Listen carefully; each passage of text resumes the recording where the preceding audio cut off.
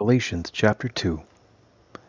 Then, after 14 years, I went up again to Jerusalem with Barnabas, taking Titus along with me.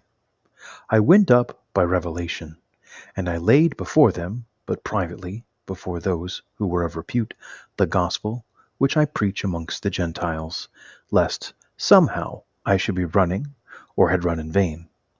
But even Titus, who was with me, was not compelled to be circumcised, though he was a Greek, but because of false brethren, secretly brought in, who slipped in to spy out our freedom, which we have in Jesus Christ, that they might bring us into bondage. To them we did not yield submission even for a moment, that the truth of the gospel might be preserved for you. And from those who were reputed to be something, what they were makes no difference to me. God shows no partiality. Those, I say, who were of repute added nothing to me. But on the contrary, when they saw that I had been entrusted with the gospel to the uncircumcised, just as Peter had been entrusted with the gospel to the circumcised, for he worked through Peter for the mission to the circumcised, and worked through me also for the Gentiles.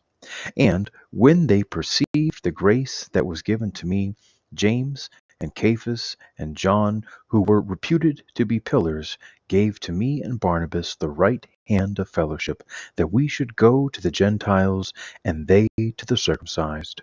Only they would have us remember the poor, which very thing I was eager to do. But when Cephas came to Antioch, I opposed him to his face, because he stood condemned. For before certain men came from James, he ate with the Gentiles. But when they came, he drew back and separated himself, fearing the circumcision party. And with him the rest of the Jews acted insincerely, so that even Barnabas was carried away by their insincerity. But when I saw that they were not straightforward about the truth of the gospel, I said to Cephas before them all, if you, though a Jew, live like a Gentile and not like a Jew, how can you compel the Gentiles to live like a Jew?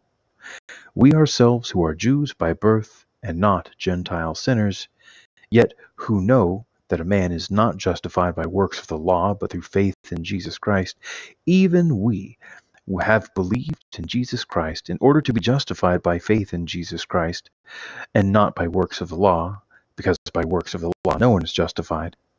But if in our endeavor to be justified in Christ, we ourselves were found to be sinners, is Christ then an agent of sin?